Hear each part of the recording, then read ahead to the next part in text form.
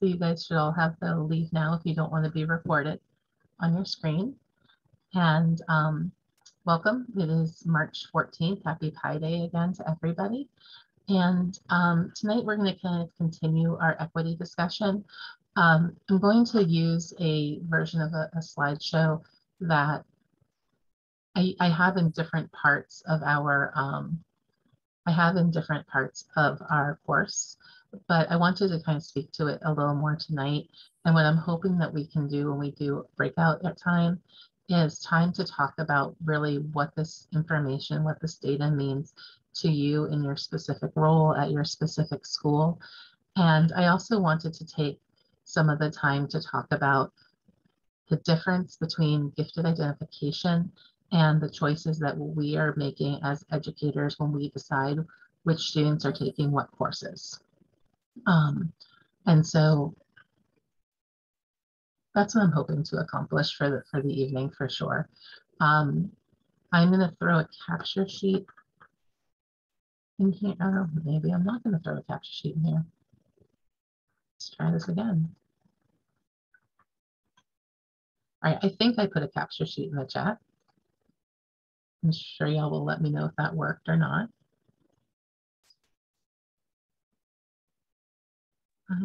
It says we need access to the document. Oh, right. If you're not logged in, it's only available for MCPS. So hold on 1 second.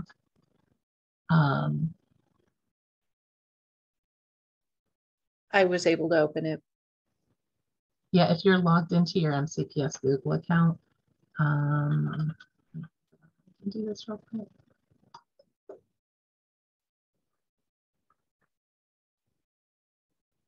And it should force a copy. That's the intention of it. Anyone with the link. So if you need to, try refreshing your page now, and hopefully you will be able to see it now. Yes, thank you. Awesome. Yeah, I do realize that a lot of the stuff I have, the way it's said is you need to be logged into MCPS in order to access it. So I'm making changes as I go.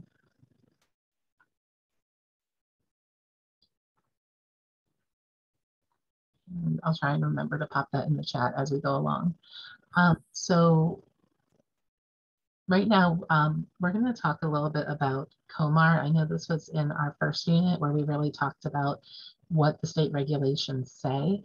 But now I want to put together what the state regulation says with the MCPS data, and then kind of break that also down to what does that look like for your school and how do you find that information to help you understand decisions which are being made. I think I'm hoping that as we go through this, use the capture sheet to kind of take down notes, but also write down questions. And then I always think that having those questions really can help frame the next part of our discussion, which is where we can get more into the, really, again, with how it plays out to you and your daily work. So we know COMAR is the Code of Maryland. And COMAR was last updated for gifted education in 2019. So this is very new data. It's very relevant legally speaking. One thing that we have been very blessed to have is the gifted instructional specialist for the state until I think last Friday. I think he retired last Friday, but the person that we've had for the last 10 or so years is also was twice exceptional himself, is twice exceptional himself. And so he's done a really great job of making sure that twice exceptional students are recognized throughout the law, as well as other special populations. That's really an area of my interest, his interest. And so even before I became involved in any of this, Maryland was putting twice exceptional into our state law. And I think that that is really important for us to know. So when you see the little ellipses here where it says potential ability achievement, blah, blah, blah, that blah, blah, blah covers those special populations, and it goes into more detail about where we anticipate finding our students and where we should look for them. So the universal screening piece is important because we know that best practices tell us that if we rely only on teacher recommendations, parent recommendations, or opting in for identification, we are more likely to miss our underrepresented populations, including Twice Exceptional, and our Black and Brown students are the ones who are most frequently left out. So prior to 2018 in MCPS, for students to be identified as gifted, initially it was a teacher or parent recommendation. They would ask to have them screened. And then for a brief period of time, we would send home a note saying, would you like your child to be screened? And then the parents would have to respond in the affirmative. One thing that the universal screening law gave us is that we say, essentially, we are screening all kids unless you want your child opted out. And so by having that opt out instead of opt in, it eliminates a huge those who know barrier. You know, we all know MCPS is a beast to understand and to wrangle and to get information when you know what you're looking for. So for parents who don't know or don't know what they're looking for, who might not be used to questioning or seeking out that information within the school system, if we make it hard for them, their kids are going to be the ones that suffer, and often unknowingly, because they didn't know they were supposed to ask in the first place. So by going with this universal screening process, that is one of the ways that we have started to eliminate barriers. Another piece of that universal screening, it says 10% in each local school system, and it actually goes further to say 10% of each school in a school system. It varies a little bit depending on how you're interpreting the law. We are given the ability for special schools, specifically for schools with our most impacted students. We are not required to meet that 10% identification mark, and that's something that is some of the nitty-gritty of what we do. But generally, it's telling us that we want to identify 10% of our school system. We need to do that first round of identification prior to 3rd grade. It varies in Maryland. Baltimore City starts as early as kindergarten. Prince George's County starts in 1st grade, and it varies from there. We start our universal screening in 2nd grade, and that's been pretty standard. And then the other thing that this law brought in is that we have to do additional screenings. They don't have to be universal, but we do have to do additional screenings sometime in grades 3 through 5 and sometime in grades 6 through 9. So our middle schoolers, that's where one of those big changes has happened for you guys, is state law starting in 19 said that we needed to identify. So we now use 7th grade as our identifying year. If you want to know the background as to why we picked the grades that we did, that's another lecture for another day, but I'm happy to answer those questions. But essentially what we've determined is we do universal screening in grade 2, we do further screening in grade 3, we do further screening in grade 5, and then we do our final screening in grade 7. And throughout all those time periods, we're using multiple data points, multiple indicators. What does that mean? It means that we look at different things in order to identify our students. We might look at performance data. Unfortunately, right now, we primarily look at performance data, but we also use formalized checklists for parents and for teachers so that we get input. Staff members can advocate for students. So if a student is being screened or in that screening period, you can fill out the advocacy form for a student, and we go through this process of identifying them. There's also, for our Twice Exceptional students, another pathway that we can use. And this other pathway is one that doesn't get talked about very frequently, but we do have a pathway for any student who has been given a test such as the WISP to be identified. And I talked about this before, but if a special education team, a 504 team, is screening a student for their purposes, and they have a document, testing document that has a 120 or higher for the full scale IQ, or a 120 or higher for the general abilities index, they can submit that to my office essentially, and then we go through a different process where we look over the student's paperwork, we review the documents that are submitted, and then we can identify the student as well. That's a part that we want to make sure that we're getting out there, because a lot of the points that we're using right now in our universal screening are not the points where our twice exceptional kids shine. And so we really need an additional piece to attack that. Yes, Ashley. Can you talk a little bit more about what that process looks like if some data comes back that indicates that score range, and how it should be communicated to your office?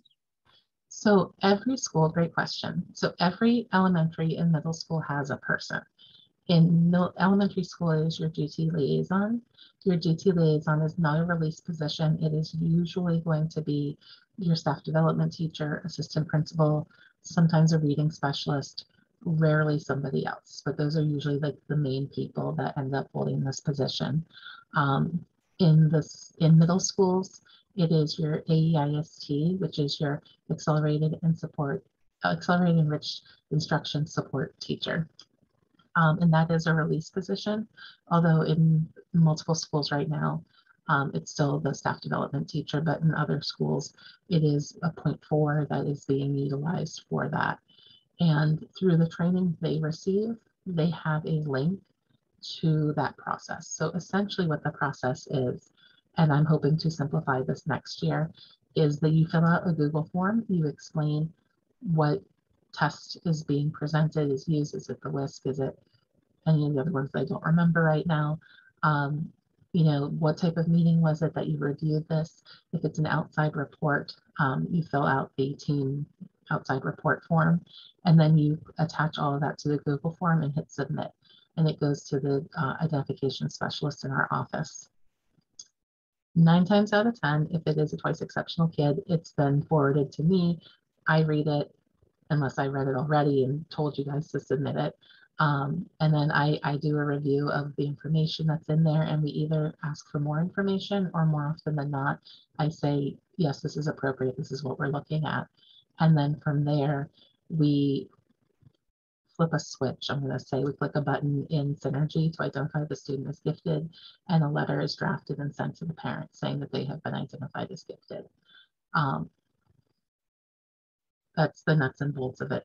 My plan in streamlining it next year is to, one, put more training out for our psychologists, because usually that information is either being done by them or reviewed by them. And then also making it more clear about like what information. There's a lot of unsureness right now about like other forms to fill out, and my goal is to eliminate those forms, because again, we want to eliminate barriers for identification. We don't want to over-identify in that we are weakening what it is we're looking for, but we want to generously identify in that we don't want barriers in place for missing students who should not be missed. Did that mostly answer the question, Ashley? It did, thank you. Excellent. So I'm going to also start with the caveat that all of my data is from 2018-19, so it's all pre-pandemic. At the end of this year is the next time I'm going to pull data. I specifically have not pulled data because between the pandemic and post-pandemic, we went through a big change in our screening process. As many of people probably know, we no longer give the COGAT. There's also another discussion for another day, but the COGAT is not being used as our cognitive abilities test for student ability. We've been using a slightly different process right now, and then I don't know what we're doing next year, but because it's been 3 years since the pandemic and all that, I'm going to pull new data at the end of this school year. Yes, Lisa. Okay, I just wanted to clarify, because just as you were talking about the criteria and then the process for identifying students kind of after the fact of they've taken the assessments, processing speed is not something that we're considering with giftedness, I'm asking because I do have a student who was average or low average and pretty much everything on the WISC, except her processing speed was like at a 134, like the coding and the digits. Is that something that's considered gifted? Are we looking at other criteria? So I'm going to say we would look at other criteria. Okay. But I would caveat that with, if they're coming out average, low average, because, you know, we looked at, I think early on, you know, you can have like a very low score and a superior score, and they come out as average, but it's not average, it's a spike. It's a low spike, high spike. So if that's the reason it's coming out average, low average, and the processing speed is that fast, then maybe there's something there. The processing speed on its own, what it's kind of telling us is they're processing information really quickly, but they're not necessarily processing it at a depth or complexity that we would look at in a twice exceptional student. And it's kind of the same with the working memory piece. You know, they might be able to hold a lot of information in their head, but that doesn't necessarily mean that they're then manipulating that information and making connections and doing that exploration of thinking that we would look at normally with a gifted twice exceptional student. I hesitate, like I said, because if there's spikes in those subtest scores, we don't want to eliminate students, but that's also why we look at the full scale or the GAI, because the GAI mostly cuts out working memory and processing speed, because we know those are areas of, more often than not, areas of impact. I'll take a look at the GIA. She did have, you know, she did, because I just pulled it up while you were presenting. And she comes out, I mean, other than, she's not super hilly in her scores. I mean, she has that one high processing speed, and everything else is pretty average for her. But you know, and then, you know, she's got kind of a cluster of things that are low average, and then a cluster of things that are kind of in the average range. So she's not like, you know, spiking up and down like a heartbeat or something like that, you know, in terms of her thing. And like I said, what's really high for her is that processing, but I'm not sure. And I know her as a student because she's on my caseload. And so I'm not sure if she is doing anything exceptional. I know she likes to do things that are fast, but I think she likes that dopamine hit. She likes the kind of just that, you know, things to be done fast, but whether there's a method to the madness, I couldn't really say. I mean, I don't get that sense, you know, in spending time with her, but I just wanted to, like I said, I just wanted to clarify because, you know, it is something that is interesting about her testing is how fast she can code. I guess it was really the coding and some of the digit stuff that got her up to an elevated, like in the 130s on her, but everything else was pretty much in like upper 80s, 90s, low 100s, I think. Yeah, and I mean, that is also a great example of why it's not just a single data point in any direction, because, you know, it's worth having that conversation about, because if we have a student who was presenting that way, but then you're like, but when you meet her and she's able to do blah, blah, blah, but on the testing, it's just not showing, that's when we want to start digging in for other data points. If it's a single data point, we want to talk about it, but we don't want to make our whole decision based on that one data point. Right. Oh, right. Okay. That sounds great. Thanks so much. No problem. So as I had said before, this is MCPS data based on 2019. It was the beginning of 2019 when we pulled the data. No, it was September of 2019. I'm sorry, when we pulled this data. And so what we can see here is, you know, per COMAR at the time, this went into a law in July 1st, 2019.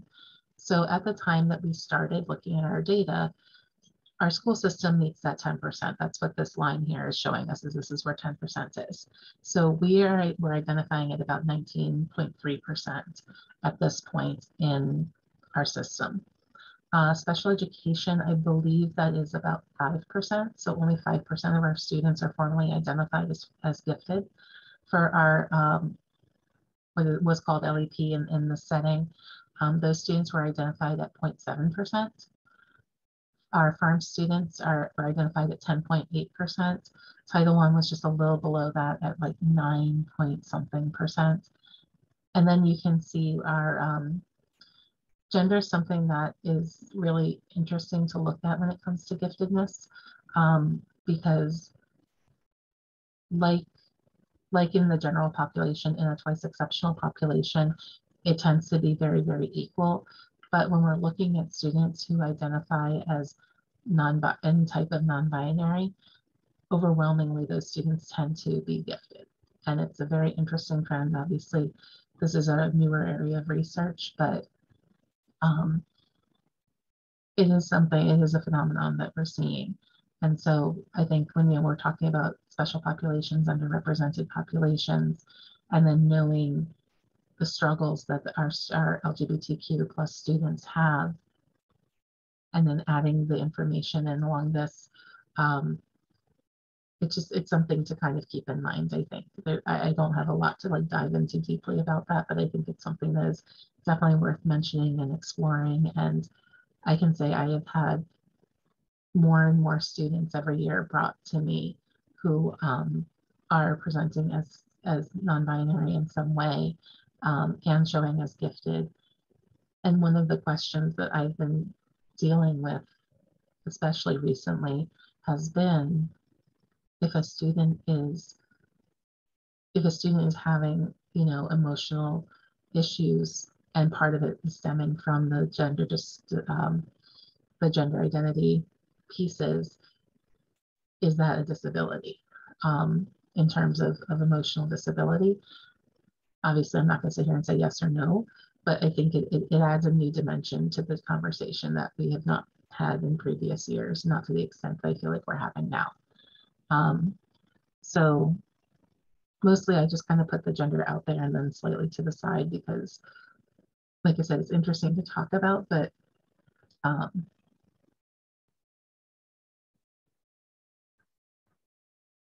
we don't make too many assumptions, I think is what I'm saying.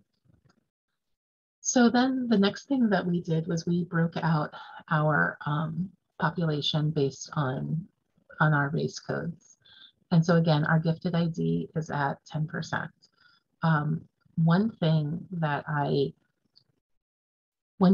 on here that to me is usually very, very interesting is not only who is identified, because across the board, we're pretty close to that 10% for every category. The question for me to look at is the other side of it is, are there race areas that are over-identified? And so it becomes a question. And the next part of that is we want to look at the research. I will add that, something that Matt talked about last week was this American Indian and the Pacific Islander populations. Those are very small populations in MCPS. And so I worry about over patting ourselves on the back or over berating. My favorite example was, while I was at Northwood, 100% of our American Indian population was identified as gifted. And then that student graduated, and then 0% of our Native American Indian population was identified as gifted because we had nobody. I think for a brief time we had 2 students, and so we went from 100% to 50%. So when we're looking at those numbers that are that small, we don't want to make too many assumptions again in our setting, but for all of our other numbers, I think these are important to look at. And so again, we can see African American is about 15-ish%. Hispanic Latino is just over 10, it's like 10.8%. Asian, multiracial, and Caucasian run between 27 and 32% identification. So I think overall, it's not that dissimilar to what Matt showed us last week. Like I said, it's our population data. And so we want to kind of, I think, continue to dig into that. So when we talk about giftedness and we talk about percentages and, how do we figure out what we're looking at? So we know that the NCPS COMAR said 10%. When we look at some of the research and we kind of start to define what is giftedness mean, we have one group that we call the highly and profoundly gifted. So the profoundly gifted is the little blue slice up here. This is less than 1% of the population. These are your people that are very unlikely to meet. These are our 9-year-olds who go to law school kind of kids. We then have our highly gifted kids who make up just less than 2% of the population. We are more likely to have, we do have several of these students in NCPS right now at varying schools and varying programs. Being in this top 2% though, does not guarantee or give you any access to any programming in NCPS. And so it's important to know that these kids are out there and they are in our school system, and they are more likely to be in your classroom than in a program. And so you might have to plan for them when you're considering what am I instructing on and how am I differentiating. So Joseph Renzulli, who also gives us some of the talent development models, depending on the research of his you're reading, he ends up identifying that about 12% of the population can be considered gifted. So they're at that 120 or higher mark, depending again on what score system you're using. But to me, the really important part is that Renzulli talks about this talent development pool. And so the talent development pool is really looking at your 25%. And these are kids that you might call your bubble kids. They might be kids who are not globally gifted, but gifted in very specific areas, or kids who have not had the opportunity to be exposed to what some of our other kids have been exposed to. And so if we develop their talents as educators and we help them find their strengths, we teach them critical thinking skills, we teach them some of those other, creativity skills that our students that they may or may not have had access to, they are more likely to perform well or equal to their gifted peers. And so to me, that talent development pool is important because one, it tells us that there are kids who need to have access to programming, even if they aren't identified as gifted. But then also, it brings me back to this column right here, because if we know that about 25% of our students meet in this talent development pool, if you will, when I think about over-identification, that's when I start to look at this maroon line or whatever random color it was I picked this time. So COMAR is down here in pink at 10%. My Renzulli model, if you will, is at that 12%. And then we have this talent development line at 25%. And we still have those 3 specific groups, which are over that 25%.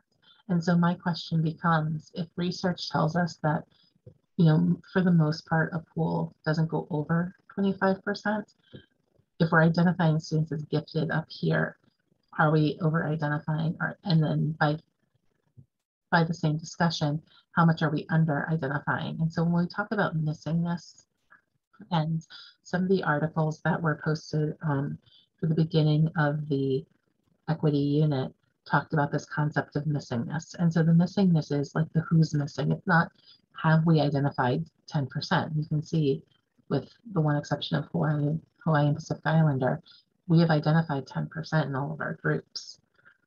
But the question is, if we're identifying some groups as much as 32%, where are these kids? We know they exist. So where are the kids in here? And so that, to me, becomes our charge as educators as what are we doing to find these kids? What are we doing to address their needs? And then what are we doing to help develop them so that they do pop when we do our universal screenings? And I don't have it pulled up on this presentation specifically. I do have one where we have it broken down subcategories. So we have race breakout for special education and race breakout for LEP, and the numbers are significantly different. So so that's really kind of what I wanted to bring to us at the start tonight. I will say I have some questions in here, and so I'm going to take a pause in a second to see if there's any questions for the group. But the first round of like thinking questions that I have for you guys is, you know, why are some groups over or under identified? I think that based on some of the readings hopefully you guys have done, it's not so much why are they, but what are we doing about this? How are we approaching this in our everyday classrooms? Does it need to mean we need to make changes? Again, I think the obvious answer is yes, something has to change. But again, we want to tease apart, like, what is it that needs to change? Is it the process that needs to change? Is it the depth of data that we use that needs to change? Like, what are options that we have that you guys have read about that might be a part of that discussion? One thing I think that's really interesting is that in research, they usually will tell us 10%, 12% or rarer, so less than, but MSC says at least. So I think talking about the difference in that and what it means and how you as a learned educator feel about that phrase, I think is a really, you know, interesting discussion point. And then how does this impact or change your thinking when it comes to either dividing kids into groups when you're doing grouping or making recommendations for students moving forward? I think that's the kind of the first breakout room. I know I have one question up here. I don't know if it's for the whole group or just for me.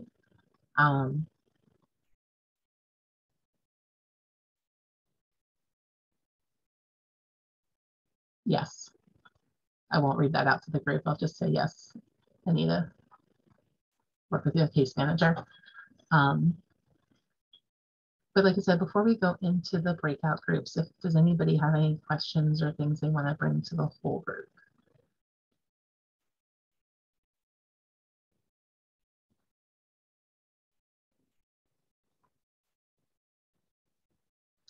Okie dokie. Could you click back like 1 or 2 slides? I think there was something on another slide that you showed. Okay, so the pie chart. Yes. Okay, so you said like the little teal part was like your 9-year-olds that are doctors, and then highly gifted, pretty much understood that. So what is when you say the talent development population, you know, that's that, you know, 25% line that we looked across, that should be. So what in terms of instruction and programming for students, what does that look like? Is your student going to be like, you know, gifted that, you know, like maybe 120 and above, but maybe not just super crazy high scores somewhere, but obviously in the gifted range? What does that look like as far as the student profile? What does it look like as far as programming? So, and I think the important thing to me is that the 12 to 25% pool, if you will, like this dark teal range here, there's a lot of teal on here. So we'll go with green, this low green range right here. Those are your really bright kids. They might not be your 120 kids. They're going to be your kids who might be really, really gifted in math, but not so much, but average in English ELA. They might be your kids who are amazing writers, but math is eh. They might be your kids who they just don't test well. And so all the testing data that we have isn't going to do squat for them because they don't test well. These could be the kids who have never been encouraged to show their creative sides, and so they don't know how to express some of those really deep level thoughts that they have. And so for instruction, I think there's a couple of different things that you can do. And some of it we'll get into later in the course when we actually get into more instructional strategies. But providing opportunities for creative thinking, providing opportunities for creative reasoning, critical thinking skills, and like challenging the questions, having students write complex questions and answer complex questions, using any type of shared inquiry. I think one of the things that we really tried to focus on when we wrote the ELC curriculum for elementary school, in terms of how we're supporting our students, the 25% is kind of our target range for that enriched curriculum, because we do shared inquiry, we do things like Jacob's Ladder, where the purpose of it is to scaffold and build up their students' talents and strengths and abilities. But some of them are already there and some of them need to be scaffolded to get there. And that could be another way to look at it, is if this kid had just a little more help or a little more support, they would thrive in that above level class. So are we providing those scaffolds for them to get there? And I think we've said, when we look at like that concept of UDL and graphic organizers, I think are the thing, like 10, 20 years ago, not everybody did graphic organizers. We all did outlines. And then we got into graphic organizers, and now graphic organizers, almost everybody does. And we don't have it as quite like the specialty thing. And it's kind of that same idea, like graphic organizers work for a lot of different people. Mind maps work for people. There's different ways to approach questioning that help kids think in different ways. And so that's what you're doing with your talent development, is you're finding ways to identify what their talents are, and then how do you use them as a strength to build up their other types of learning. All right. And I think my other questions were more about UDL, that being driven by Hyatt versus people who are instructional specialists, and also point of access. But I will ask that in the next module when you talk about instructional strategies. I'll try to remember that. And I think, an important thing stop the line.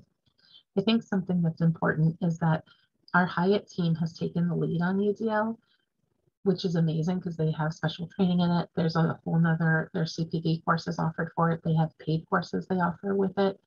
But UDL is not just a special education thing. It's a general education framework that makes instruction more accessible for everybody. And so I think, and if you guys are taking this class with me, you probably already know this, but I think one of the challenges is, the same thing with assistive technology, because it comes out of our special education office. Sometimes it gets confused as a special education thing, and really it's about making life more accessible for our special education students, but it's not just a special education thing. I will read the question in the chat and digest that in a moment, but I did want to give you some time.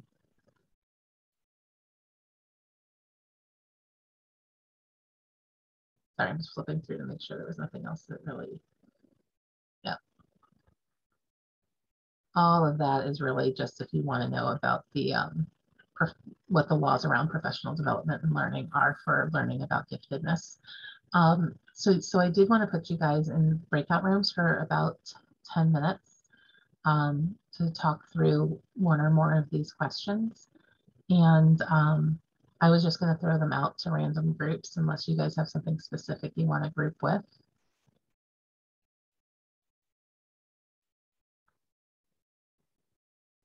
I hear no preference. How many do I have? 40.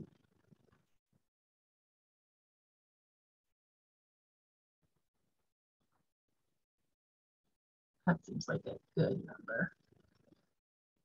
All right, I am going to send you guys out.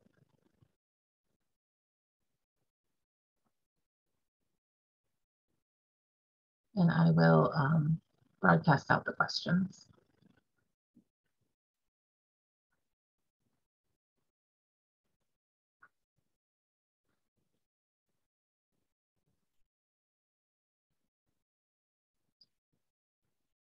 So I don't know if you guys are all having the wind gusts that I am having, but if I get knocked offline, I'm just going to go ahead and apologize now. I have above line or above ground power cables to the house and a really big tree outside. So whenever I get cut off, that's it for the day. Melinda has a baby. And Marina has a baby. Oh, we should have bring your baby to school day. So is there anything that you guys talked about? Asma, that is a great question. I actually did a talk with Manal. Why am I breaking on Manal's last name? She was at White Oak for forever. Anyway, she came and did a whole talk on the struggle that Arab Americans have with how they identify themselves. And so it really actually is completely person dependent on how they choose to identify, because as it was explained to me, you know, some, especially like I believe she's Egyptian, and so it was like, you know, her family is from like Africa, but if she puts down African American, people, you know, she doesn't look what people would expect to look, and that's not really the culture she identifies with. But if she puts down white, then she has a very similar issue. And so my general understanding is that people will self-identify, and then they're lumped into our categories based on how they identify. But we don't have a separate breakout. Whether or not we should is an amazing like thought discussion to have, but it's not something that we have in MCPS right now. So I don't have a better answer, and I hate it when I don't have a better answer, but I at least have an explanatory, not great answer. I totally understand. It's just, I'm Egyptian as well. And I just wanted to, like, I was just curious as to what it was, because above the Sahara versus below the Sahara is a big controversial topic. I mean, and then it gets into so many pieces, and not to even like completely like steal the conversation but I will for a moment. Just, you know, as a Jewish person who doesn't think of myself as like mainstream white, like I'm aware I'm white, but my culture is very different than, and especially growing up or living for a long period of time down in the South, I was very definitely different from everybody else, and they made sure I knew it all the time. And so, you know, when we get to that like cultural identity versus racial identity versus ethnic identity, and then from the data perspective, then I really want to break down the data and really dig into like what things look like. But unfortunately, we're not set up to do that, particularly in MCPS. I do feel like there's some research, because I know there's a lot of work being done in, I'm going to go with like that Middle Eastern area around gifted education in other countries, and specifically in the Middle East. I haven't done a lot of reading about it, but if it's something you're interested in, there's research out there for sure. I just am not overly familiar with it. Thank you so much. So I know we're running up to the buzzer like we always do, but did anybody have anything they wanted to bring back to the group, or questions that came out? Or even questions that we just want to kind of throw out there, or anything you want me to look into that I can bring back for another meeting? Carrie. Hey, I just wanted to share that in my group, one thing that got brought up, and it's so very true, is that we think that there are a lot of our emergent multilingual learners who are vastly under-identified, especially if they're not fluent in English. Because, you know, if we're basing, you know, whether or not we think they're gifted on their ability to test and perform in a second or third language, then we're really not testing their intellectual capacity. 100%. One of my biggest arguments, and those of you who know me know I'm not typically a brand name kind of person. Like, I'll speak generally about, you know, well, I only ever remember the name of the whisk, but I say whisk and others like it because I never remember. But, you know, we have our aptitude tests, we have our educational tests. like I said, I'm not a huge like brand name person test, but there is a new version of the Naglieri nonverbal assessment. It's not the NNAT, that's the old one. The new one that has come out is very nonverbal. Like there's no, even the directions are not verbal. It's all visual. And we'll put my blind students aside for a second because obviously we got other things to work with there. But they specifically designed this one and they specifically designed it to address that for kids who might speak 5 languages and one of them is not English. They should not be hampered. I mean, the fact they speak 5 languages should be noted as, you know, somebody who's probably verbally and linguistically inclined and possibly gifted, but the entire concept of it is to take out that verbal piece so that we can, you know, look at different ways, look at comprehension, look at different nonverbals.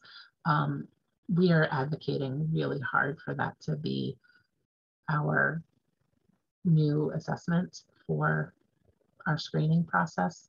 There's a lot of things. It's a new test that it's only been given for the last like couple of years. I want to say 2 or 3 years. And so some of the issues have to do with like norming and other things. But it's something that we're very excited about. And our hope is that really, I mean, right now, especially our EMLs are so under-identified because we're only primarily using performance data and checklists.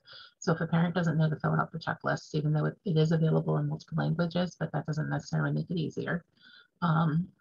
If a teacher isn't sure because they're not seeing what they would anticipate seeing in a gifted student, so they don't know how to fill out the checklist, and then they're not performing well in like ELA, that's going to knock them out before we really even get to know who they are as learners. Now, students who are identified as an EML 1, maybe 2, I don't recall, in the year that they're screened, they will automatically become a rescreen, meaning that they don't have to be screened, or if we screen them and they don't make it, they're automatically rescreened when we get to the next age level. But that's not a solution. It's just sometimes delaying the problem. But it is something that we're aware of. And if we have a chance for work groups and you guys are interested, I'll get that information out to people for sure. But,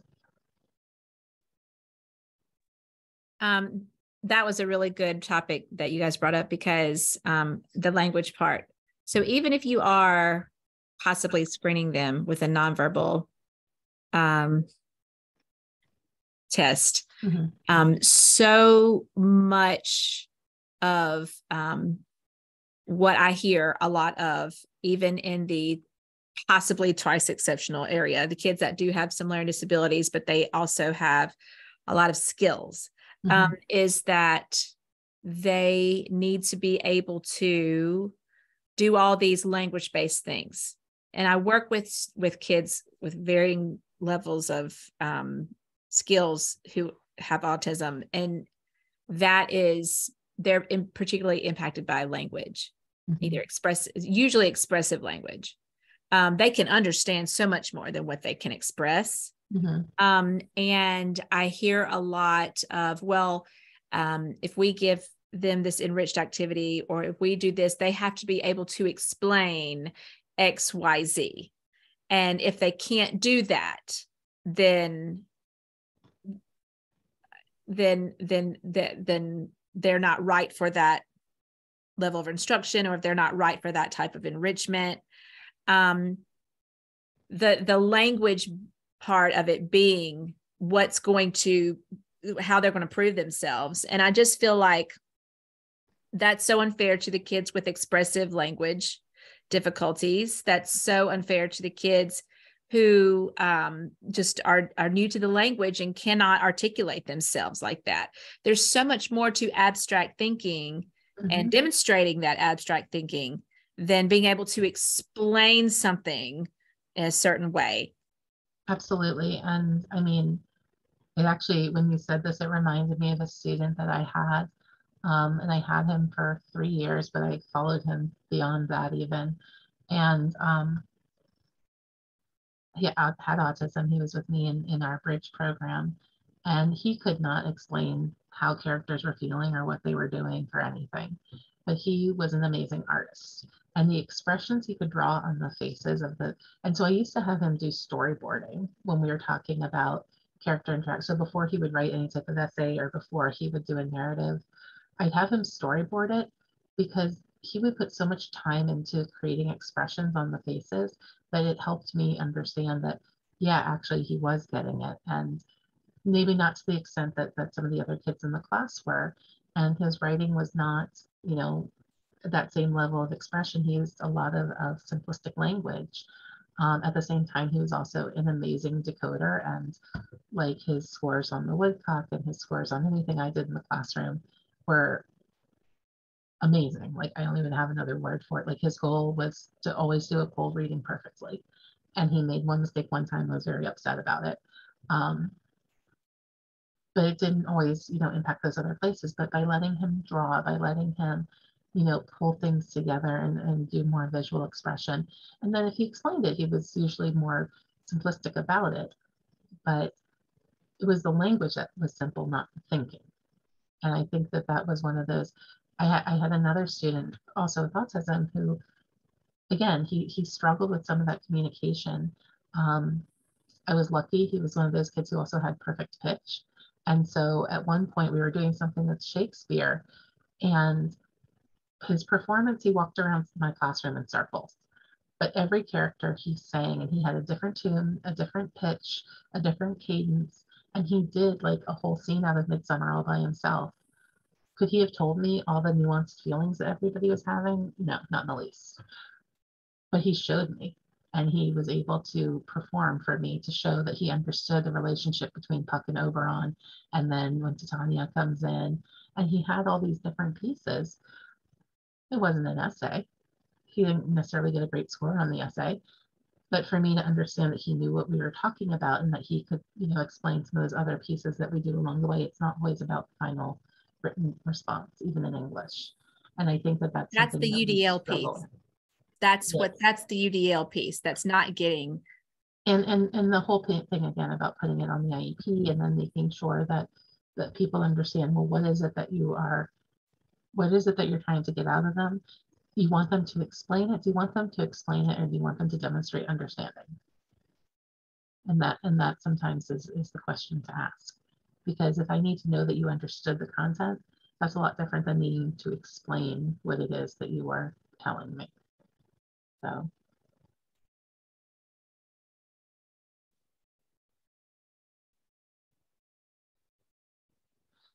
So we have not done InView for a couple of years now.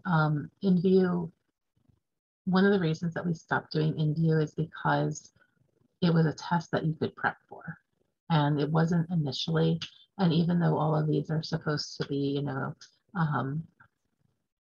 intelligence tests that measure students' abilities, the fact of the matter is that if you know what's on the test and you know how to prepare for it, you have an edge because you're not surprised by what you're seeing. And so